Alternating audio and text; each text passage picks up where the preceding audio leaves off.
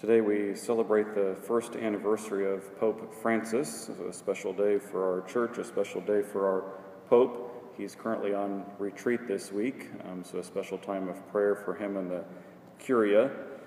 This is a special day perhaps to hang up a picture of the Pope or even to read something the Pope has written.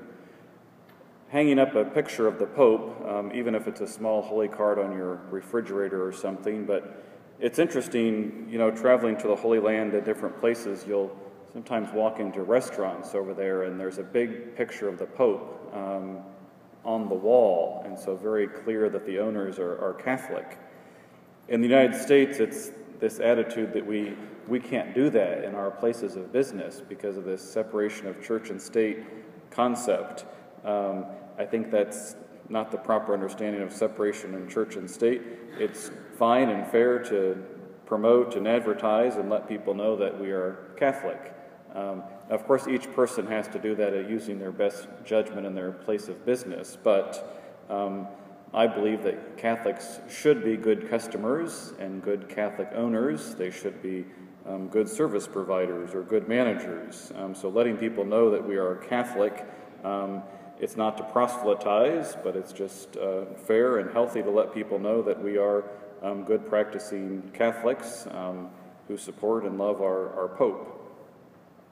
As far as reading something the Pope has written, yes, it's easy to stumble across people's opinions about the Pope, but I would encourage you to actually read something the Pope himself has written.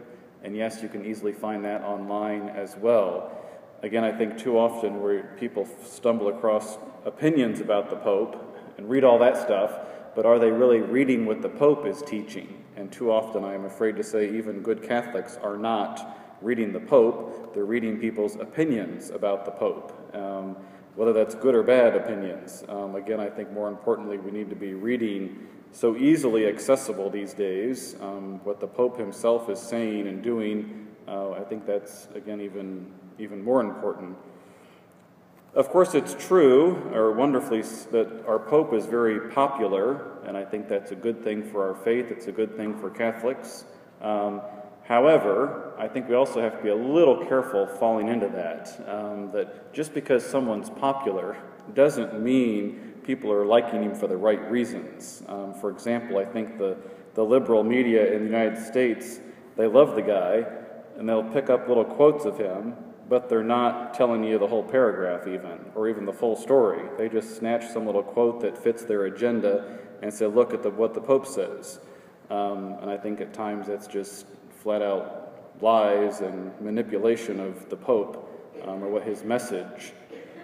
You might say conversely too, some people, the Pope has criticized at times capitalism, and therefore some people don't like him for that. And I would say the same thing to those people.